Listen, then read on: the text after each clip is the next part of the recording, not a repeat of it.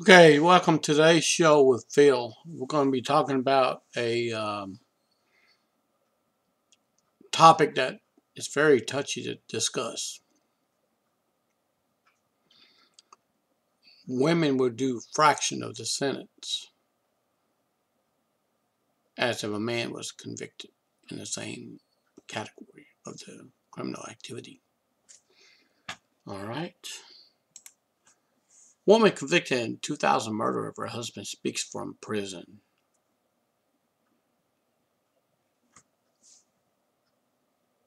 Matt Lombardi did an article, credit given to him, March 25, 2022, 6-minute read. Former Texas veterinarian and mother of two, Wendy Mae Davidson, is currently serving 25 years for murdering her husband in 2005. Says she's ready to tell her side of the story. I did not kill him. Well, then, if she did not kill him, then why did she admit it to the investigators? She's told 2020 on 2021, her first network interview from prison. I want my side of the story, what happened. I want people to know what I did and did not happen. Well, she allegedly confessed to this. Okay.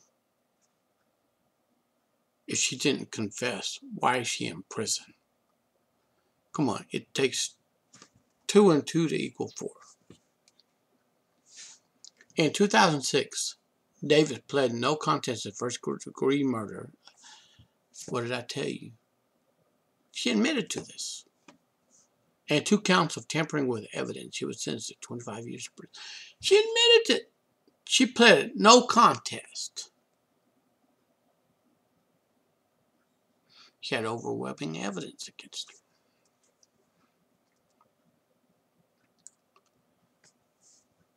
I did what I did, and I think it was horrible. And I think I made a bad choice. And there were better choices to be made. But I still did not kill him. What does that sound like? Well, then who did?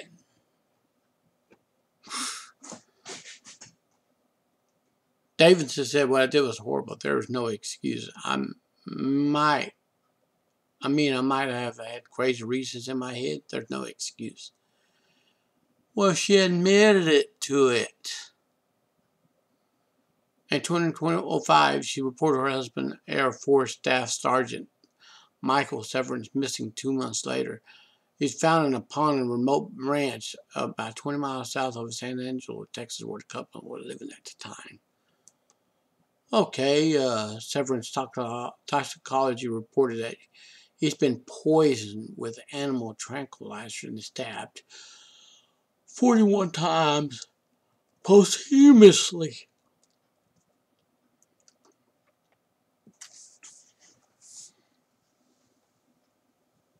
Again,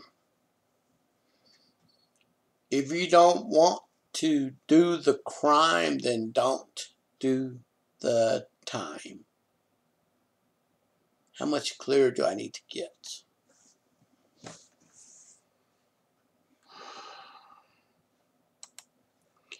Davidson initially told police the last time she saw her husband the day before he went missing.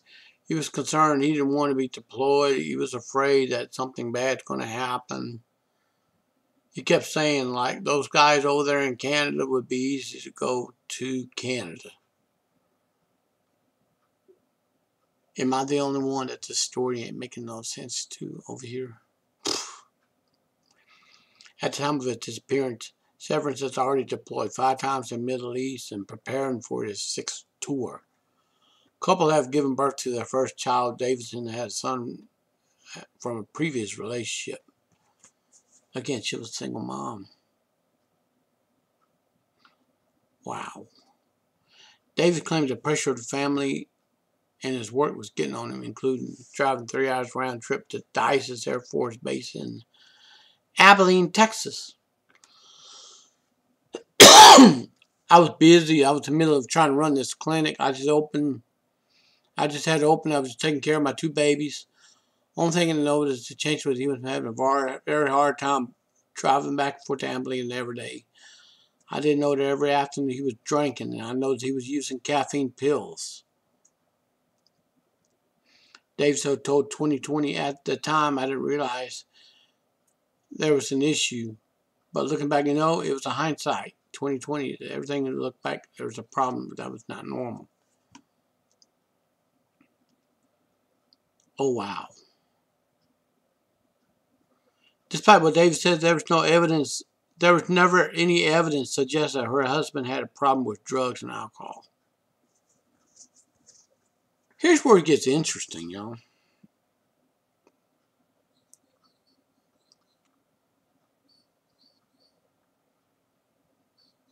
All right?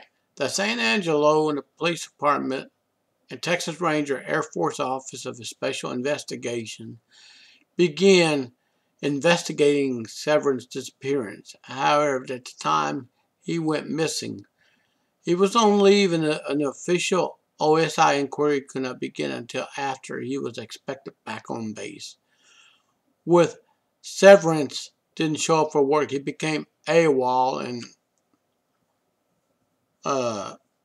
the OSI was able to take the lead in a deserter investigation. Not only San Angelo Police Department got involved, the Rangers got involved, and the military got involved. All right. The break came in the case about February 2005. Since OSI is an arm of the military, they operate in a different constraint than the local police. They were able to get permission and approval to place a tracking device in Davidson's car. Oh. And the reason was that David was claiming Severance may have been a deserter. There would be a possibility she was helping him hide out. Uh-oh.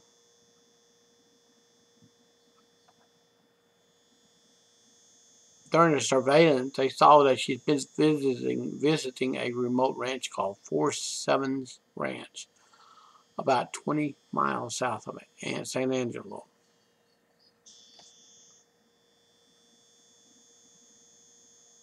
Here's where it gets interesting, y'all. Ready? OSI and the San Angelo police also searched the family home and Davidson Veterinary Clinic. They seized her computer hard drive and sent it to the lab for analysis.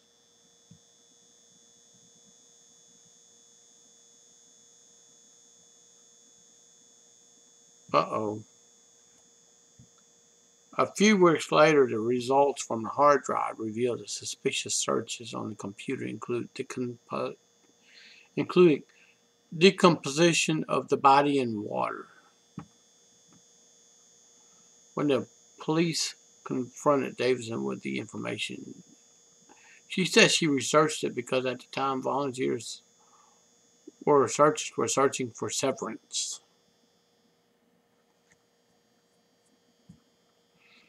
Following the police interview, Davidson called her brother Marshall Davidson, who was a game warden at the time, told him she found Severance dead living in a room, and she dumped his body in a pond on the 47's ranch. Swore she hadn't killed him. All right.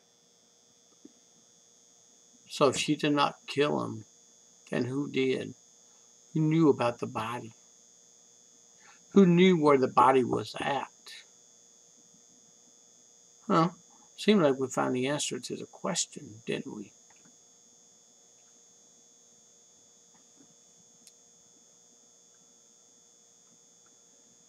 And the brother goes, hey, he said, Wendy, I'm a cop. You can't be telling me this.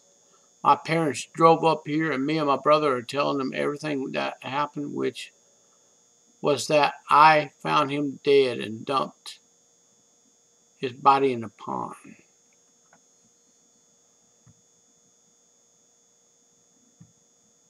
And here's where it gets interesting.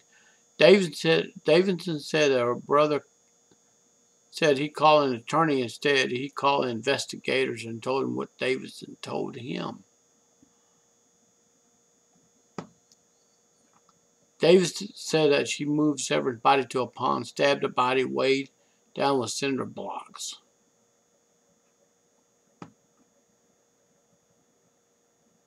Ugh. Basically, she admitted it to the crime.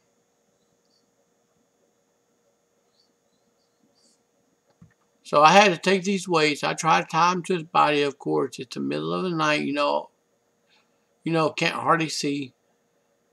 Davidson said, who stabbed the body because she was afraid it would float to the surface. I knew air made bodies float, so I decided to make a hole in the body vent hole so air could escape. Ooh, my gosh.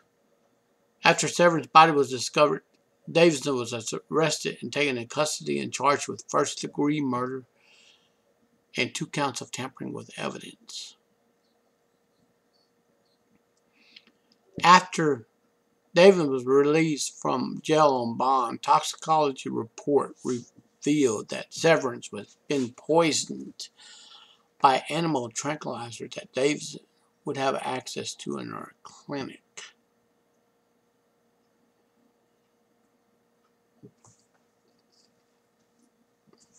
Did you know that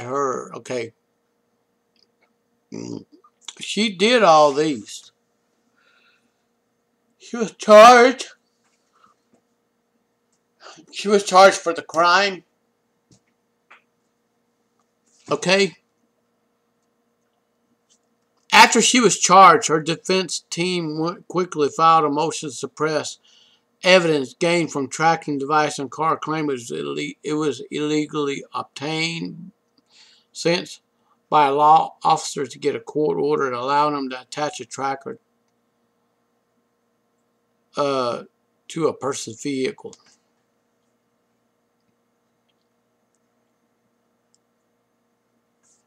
Okay, here's where it gets really interesting.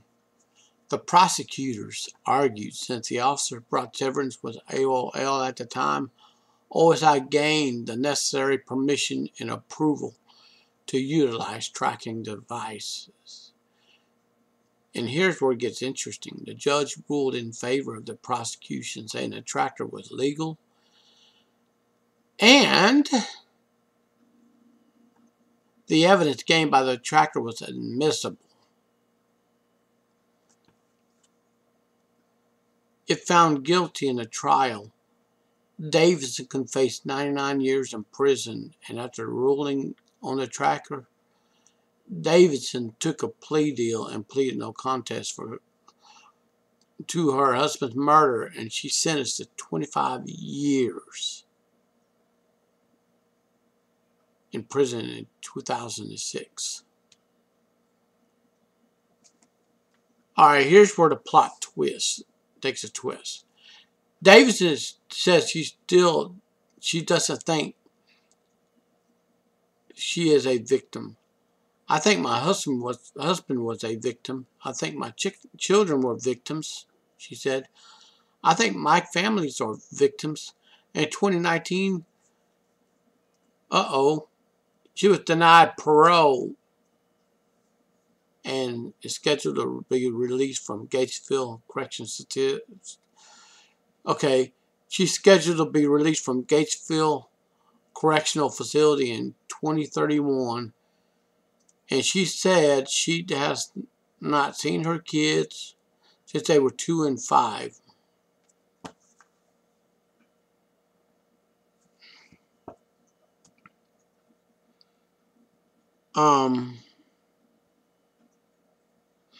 I don't know what the motive behind this is. It's not for me to speculate. But I think, according to the article, punishment fits the crime. Okay?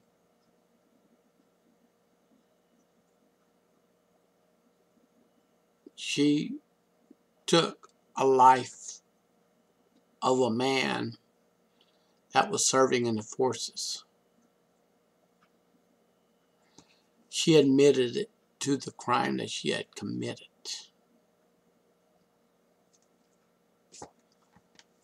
Again, there's consequences made after bad choices, or good choices with good consequences. And I cannot emphasize enough, people need to understand, you know, if you cannot do the crime, do the time, then don't do the crime. It's that easy.